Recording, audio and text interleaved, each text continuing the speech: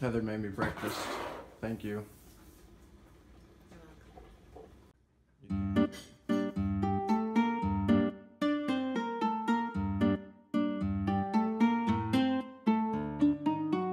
Good morning, or afternoon, I guess at this point. We are on our way to a 4th of July barbecue at my mom's cousin's house. So I guess she would be my second cousin.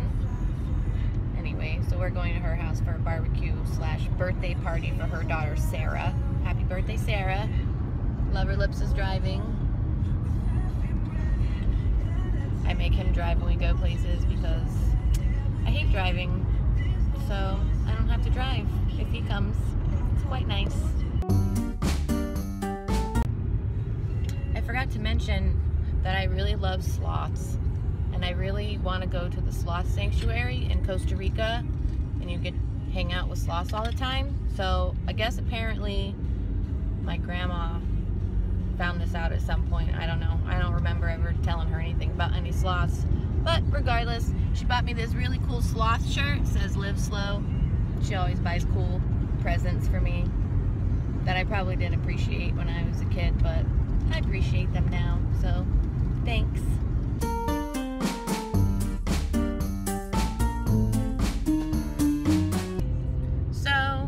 Question. We were just having a conversation about being buried or being cremated.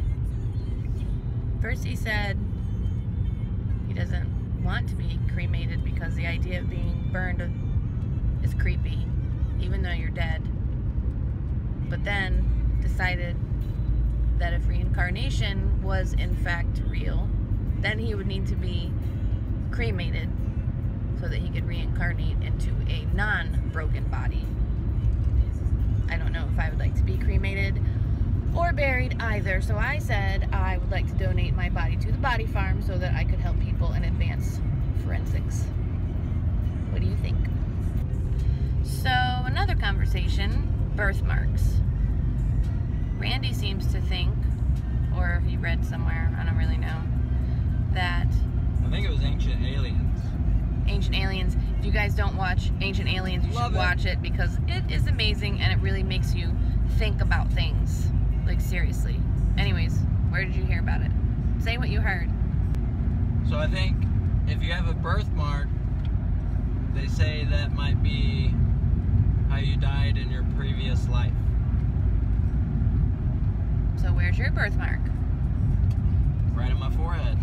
So I guess I could have gotten shot in the head or a spike through the head or an arrow or something. I don't know. So my birthmark is actually on the back of my, well, it's not really my neck either. I don't know. It's kind of weird. It's in the shape of a butterfly, so it's actually kind of cool.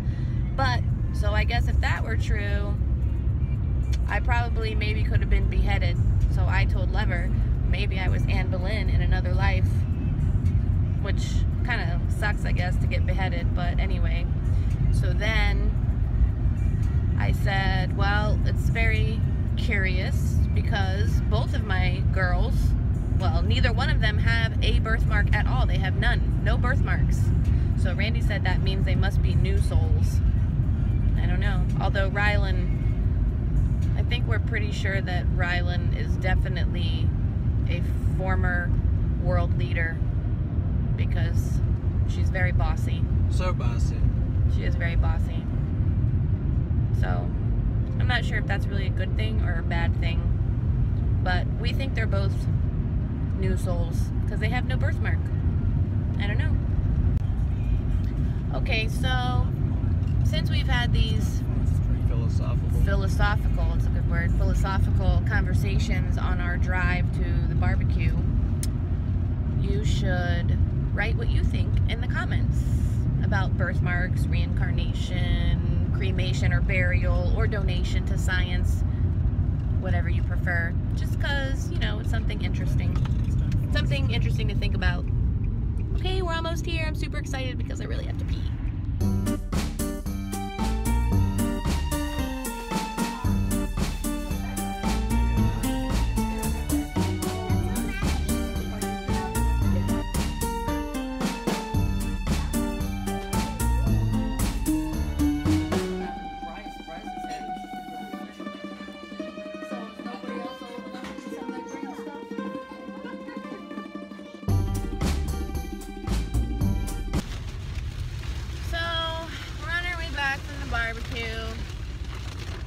we're tired.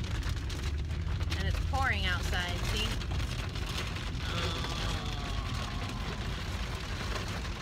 Florida weather, nothing like it. Oh, and forgot to mention, I guess Rylan watched our vlog from yesterday, you know, because she went to my mom's to stay, so she was really mad at us because we went to the movies without her. And she was confused as to why we went and saw Transformers because we could watch that at home.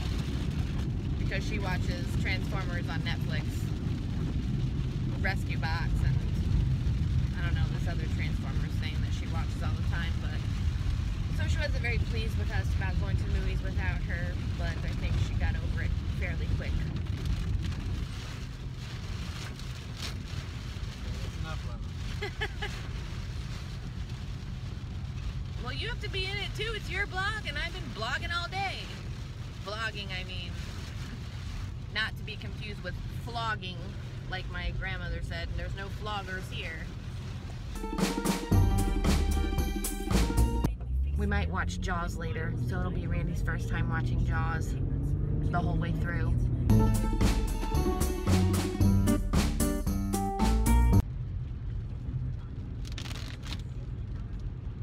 There's my lover lips driving, he's so cute. Oh boy. Handsome lover lips. Don't even think about it, ladies. He's already taken.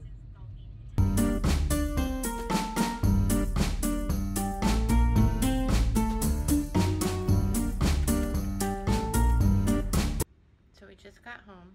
Let's see what Rustylicious thinks. There's Rusty.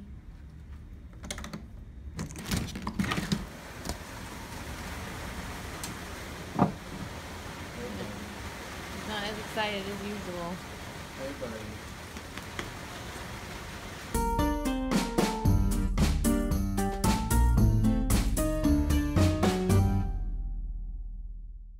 Tomorrow. Heather stole my vlog.